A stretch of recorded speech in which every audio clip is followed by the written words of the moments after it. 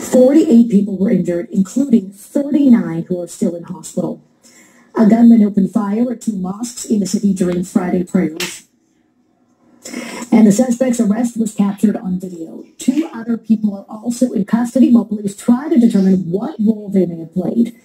New Zealand Prime Minister Jacinda Ardern says the suspect is a licensed gun owner who legally acquired the 5 guns used in the attacks.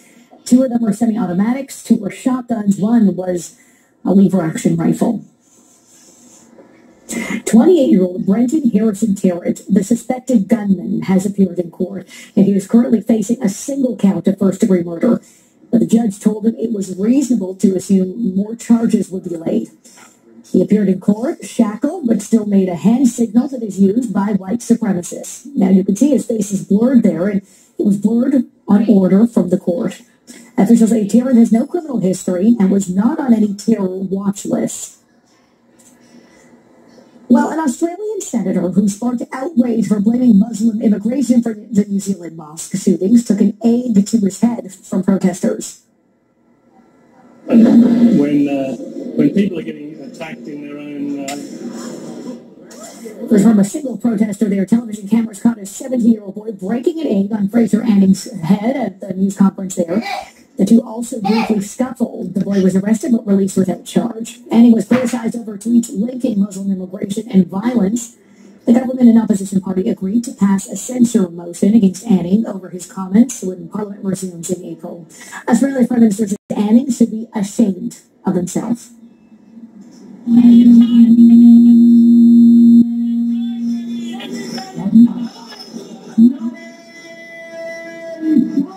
And dozens of people gathered in Pakistan's largest city today to protest against the mass shootings in New Zealand. Protesters chanted slogans calling for an end to terrorism and held up signs condemning the killings.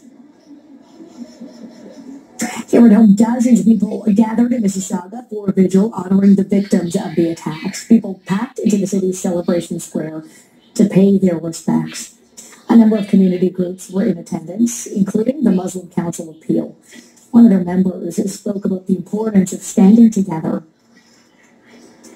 We brought a platform for people to gather so we can express our feelings, we can mourn, we can move forward and, show solidarity in the face of hate and Islamophobia.